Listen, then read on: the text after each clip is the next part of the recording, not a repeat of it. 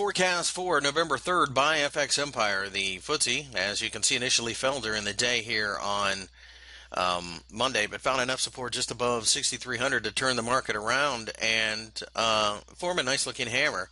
The hammer, of course, is a very bullish sign, so if we can break above the top of it, we think we probably reach closer to the 6,500 level again. It's certainly a bullish market, and we feel that the 62.5 level below continues to offer massive amounts of support.